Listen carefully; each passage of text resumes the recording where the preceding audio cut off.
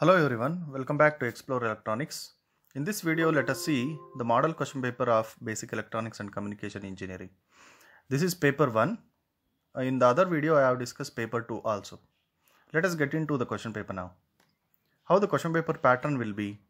This question paper will be consisting of 10 questions. Out of 10 questions, you need to answer 5. Means from each module, you need to answer one full question. It means from module 1, there are 2 questions given, means question number 1 and question number 2 will be on module 1. In between they have given it as R, so we need to answer one full question from each module, like that it will be. Now let us see the questions. In question number 1, they have asked the block diagram to explain the working of DC power supply and principal components used in the each block. For this question, there are 2 block diagrams given in the first chapter, first topic itself, that carries 5 to 6 marks, and 1 or 2 marks will be given to the explanation. So explanation in brief it is required. In question number 1b, mention advantages of negative feedback in amplifier circuits. There are 5 to 6 advantages need to be answered here with respect to the negative feedback is concerned, and then with relevant equations and diagram explain the concept of negative feedback. For this, circuit is needed, a negative feedback equations are needed, a feedback output, amplifier output, and then the amplifier gain, overall gain. That much equations are needed, and then the waveform with respect to the negative feedback, output of the feedback need to be shown for 180 degree phase shift. So that carries 7 marks. And then 1C is how operational amplifier can be worked as a comparator. This is a direct question. Here they have asked to write the circuit diagram and the waveform. With that, you need to answer with a small explanation also. That carries 6 marks. This is what the first question is. In the second question, with the same module, they have asked to write the explanation for working of bridge rectifier. So bridge rectifier is asked here. Here it requires circuit explanation as well as waveforms. That carries 8 marks. Your circuit and explanation gives you only 4 to 5 marks. With waveform as well as the working for positive half cycle and the negative half cycle gives the remaining marks.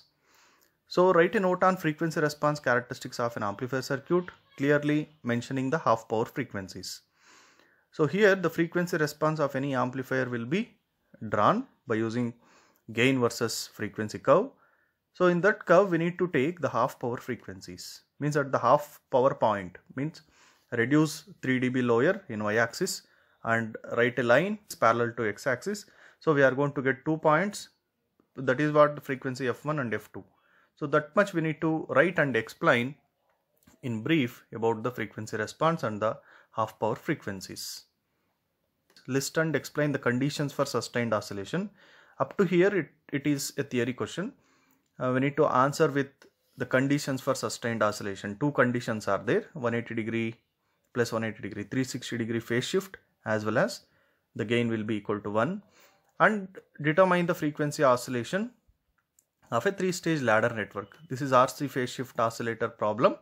C and R is given, directly we can substitute and calculate the frequency of oscillation.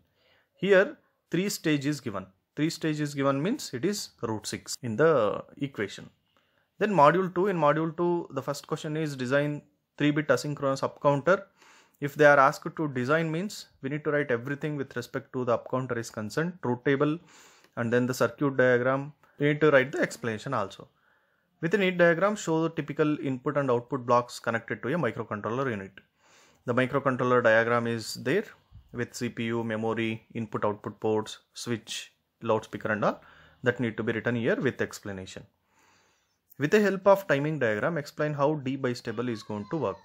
So D bistable circuit need to be written here, and then timing diagram means with respect to the clock signal input D, we need to write how the output will be generated. This is a waveform.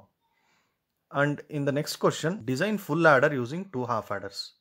Here read the question carefully. Design the full ladder using 2 half adder circuits. This question will be answered with truth table and then a circuit of full adder using 2 half adders and a OR gate, and explanation related to how the full adder output will be generated and how 2 adders, half adders are going to be connected. And design a 4-bit shift register using JK bistable. This is a direct question again.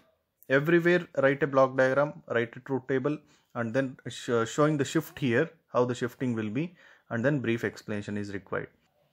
Write a note on different types, mentioning the bit size and range of values supported. So here they are asked to write different data types. Different data types here are the data can be a binary, it can be a hexadecimal, it can be decimal, and bit size can be starting with a bit, it can be a byte or it can be word or double word, like that. And next is module 3, that is embedded system. The first thing is explain working principle operation and applications of a stepper motor. So here stepper motor physical circuit need to be written, a coil and in between a rotor and all need to be shown. And with respect to the operation is concerned, half step rotation and full step rotation, what values we need to be given to the stepper motor. And with respect to the microcontroller connection is concerned, we need to write the answer for this, since it is asked for 8 marks. Write a note on classification of embedded systems. The classification of embedded systems can be explained briefly on what basis we are classifying. Bring out the main features of UART and USP.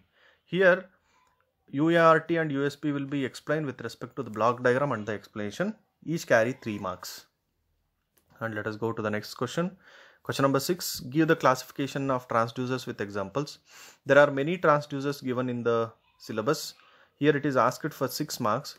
So some 6 to 8 transducers in different categories need to be explained with a simple explanation. Bring out differences between RISC and CISC, Harvard and von Neumann. Again, this question will be having 2 parts. One is RISC and CISC processors and Harvard and von Neumann architectures. It is asked for 6 marks.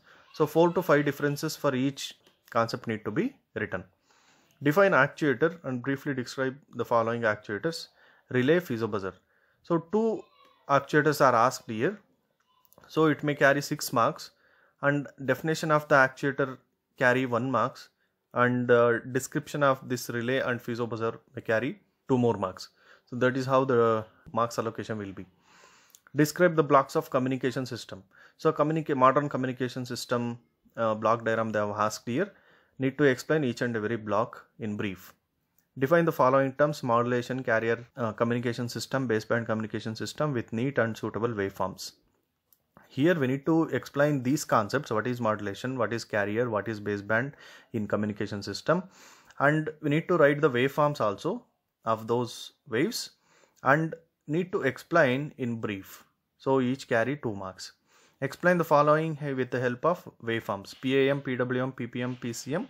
Waveforms need to be written, and what is PAM, what is PWM, PPM and PCM need to be explained in brief explanation. Since PAM carry 2 marks, PWM carry 2 marks, so for waveform there will be 1 marks, and for brief explanation and the expansion of what is PAM, PWM may carry 1 more marks. In question number 8, define sampling theorem. Here we need to write the sampling theorem first. Explain when aliasing is going to happen. When aliasing will be occurring, they are asking. So after definition we need to explain about the aliasing, and in this certain condition aliasing is going to be occurred, and also mention the different ways in which aliasing can be avoided.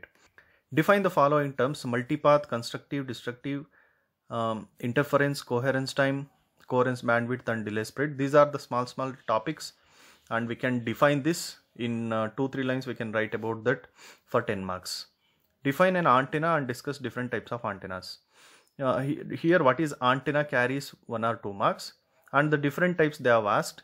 So since 1 marks is given for the different definition, another 3 types of antennas we can write that carry 3 marks. So the last module, that is 5th module, draw the schematic diagram of cellular telephone system and define its basic components. So here the block diagram will be there for cellular telephone system. A neat complete block diagram need to be written, and we need to define the components present in that cellular telephone system block diagram for 6 marks. Here the marks allocation will be 3 plus 3 or 4 plus 2. Explain optical fiber communication system with a block diagram. Block diagram carry 3 marks and explanation may carry 3 marks. With the help of diagrams, explain the following types of network topologies: ad hoc network topology and infrastructure network topology they have asked. Here we need to write the block diagram for these two and a little bit explanation that marks will be splitted as 4 plus 4. So totally it is 8. With the help of architecture figures, explain the evolution of GSM and LTE. GSM to LTE. So the evolution levels need to be written here. 1G, 2G, 3G, 4G like that. So it carries 8 marks. Each evolution carry 2 marks. List the requirements identified for the 4G technology. Here we need to list out what are all the requirements we can identify for the 4G technology. This is just carry 4 marks, 4 to 5 points are enough. Draw the block diagram showing the basic elements of a satellite communication system, and briefly we need to explain. So there is a block diagram which is giving the basic elements of a satellite communication. So the brief explanation is required. Here we need to explain little bit lengthy so that it carry full mark. It gives full marks. Okay, for 8 marks they have asked. That's why block diagram carries 4 to 5 marks and other remaining marks will be for explanation. This is what the model question paper is. In the similar way, you will get an question paper final examination. So it can be a good reference to study so that some 6 to 7 concepts are covered in one module. So there are few other important questions also. Not all the important questions will be covered in a single question paper. So one more question paper is there. That is set 2. This is, you can see here, model question paper 1 it is. So model question paper 2 is there. Let us discuss that also. And model question paper solution will be uploaded after this video of model question paper 1 and 2. You can refer that for how to write the answer to the question. Thank you.